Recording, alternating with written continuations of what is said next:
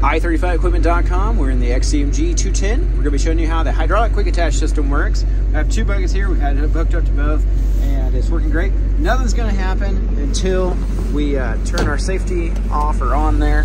And then the buttons we're actually going to be utilizing are going to be these two buttons back here. I'm going to go ahead and turn some headlights on in case you can see them light up. Perfect.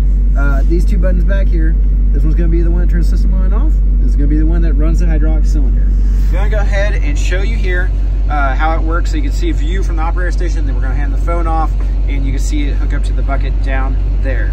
All right, so starting, we're going to use these buttons here. We got the system on unlock. You're going to see the hydraulic cylinder. I'm going to zoom in a little closer here. Really good view. I know it's kind of blurry, but I want you to see that this is moving. This is what's actually going to press. The hydraulic cylinder is going to come out and put pressure against your back pin on your bucket. And that's what's going to keep it in place. All right, now we're going to cycle it all the way back down. That way it's completely open. You don't want to operate it, or you don't want to try to hook up unless it's completely open. That way you don't end up, just getting caught on your pins, causing yourself frustration. All right, so we'll get that completely open, and then I'll zoom back out, and I'll hand the phone off.